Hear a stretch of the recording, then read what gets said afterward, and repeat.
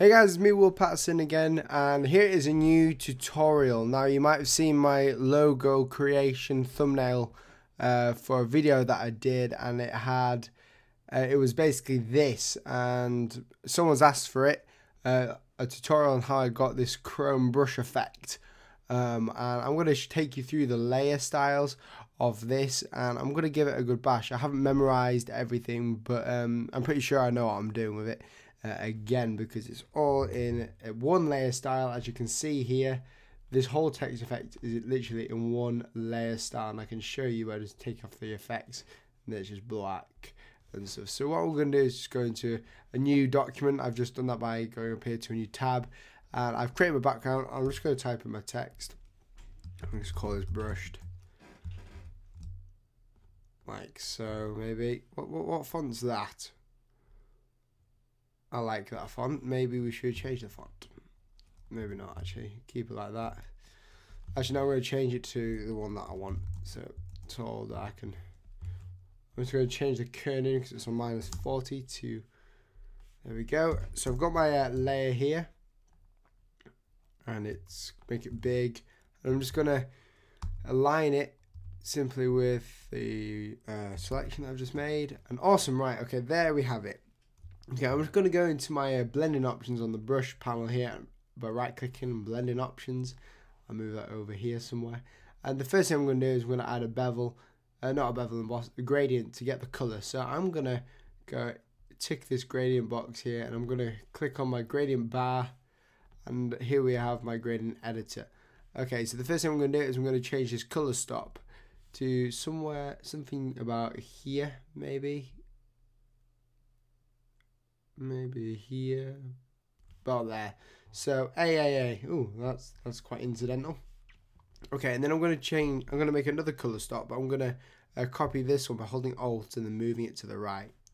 And then I'm going to change this color. I'm just going to move it up to about here.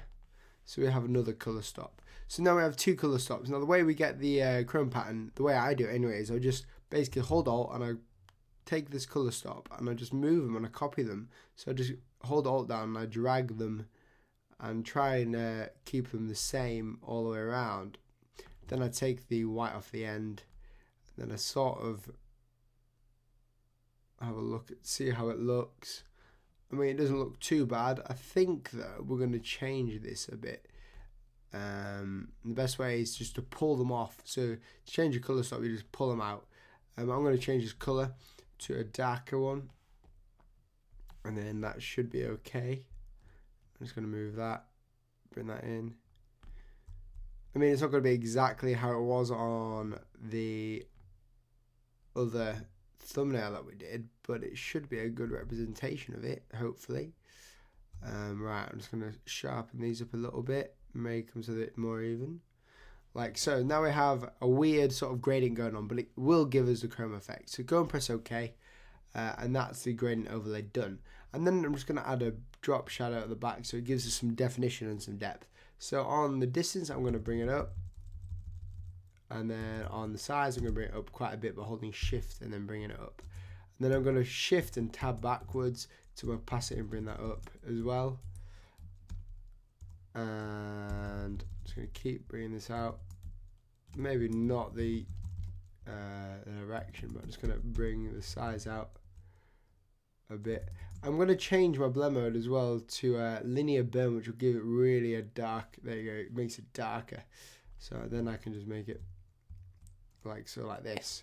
So now I have some definition of the back of it. The next thing I'm going to do is I'm going to create a bevel and a emboss. And basically what this will do is this will create sort of a 3D effect, and it will bevel it and it will emboss it all. So that I'm going to go up to my depth. I'm going to call 100 for my depth, and then we can go down or up. We'll go up for this, so make sure your directions on up. Size I'm going to make 1. Soften, I don't really want to soften it, but on my highlight mode I'm just going to change this to linear add, or hang on, or overlay maybe, and then bring this up to about 100 on overlay, and on multiply bring that down a bit. Sorry, bring that all the way up as well, multiply, and that'll give us a cool, really reflective shine to it. Now it doesn't look too brushed out. It seems like the white here is affecting it so much. So what we're going to do is, the first thing I'm going to do is add an outer glow, change the color to sort of a black all the way down here, but you won't see anything change because the blend mode's on the screen. So we need to go to multiply, and then we need to put the spread and size up like so, and this gives us more definition of the back. And the spread we can bring down a bit to about 5. Opacity we can bring up or down depending on our liking to about there, and that looks good. We need to create a brush effect in the center, so I'm going to go in a glow, do the same thing, make it so it's black, and then multiply, and then we should bump the noise up. Now this will make it really strange. You might have seen this before somewhere, but then I'm going to just put the size up a bit, change the noise to about there, bring that up so the noise is reacting with it. Maybe put it on overlay because that gives it a bit of a noisier bit there, so that looks proper sort of dark metal sort of feeling. And the outer glow, we're going to actually change the opacity down a bit.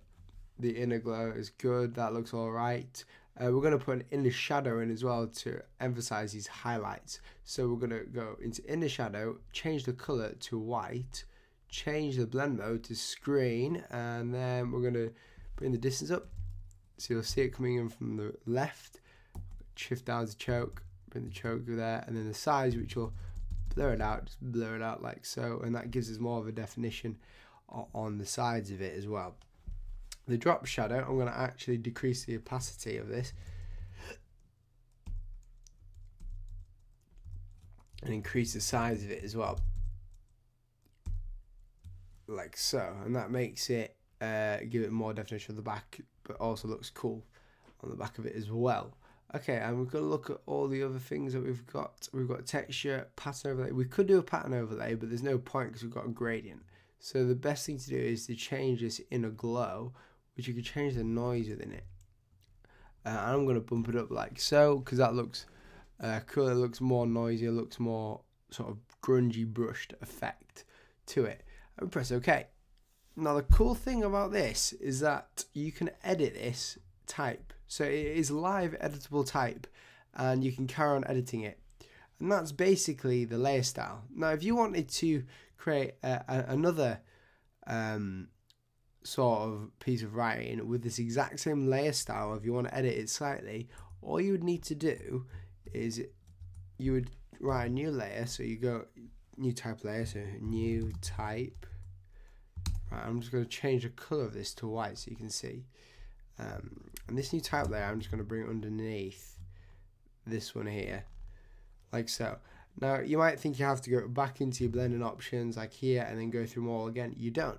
A really quick and easy way of doing this, and it's a cool tip to use, is to go down here into your brushed layer, open this little box up, which will press this little arrow, which will bring all the effects in. And you can do two things. You could either right click and press copy layer style, and then you could right click on the layer you want to paste it on, and paste the layer style, which will do it like so, which will paste everything in here into this new typeface. I'm going to undo that for a second. Or you see this little effects icon here, you can hold shift and move this to the new type layer, which will do it automatically, and that's a quicker way of doing it. Now you see the text, if you were to replicate it or copy it onto a smaller typeface, it doesn't look too good. So what we need to do is we need to right click on the effect part here, and then go down to all the way down to scale effects. Now this is really strange, but you need to work with it. So what this is, it scales it to the size you want. So I'm going to scale this down by using my shift and arrow keys to sort of where it looks good, and it basically makes it look better in the short term. So when you press OK, it looks like it's literally the same layer effect, but it's just scaled down a bit, so it's not as intense as the top one.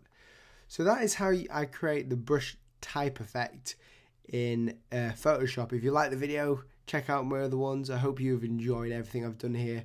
Thanks for watching. Make sure you give it a like and subscribe if you want. It's absolutely free. Help me keep my content free by going to Patreon and all that. Thanks for watching, and goodbye.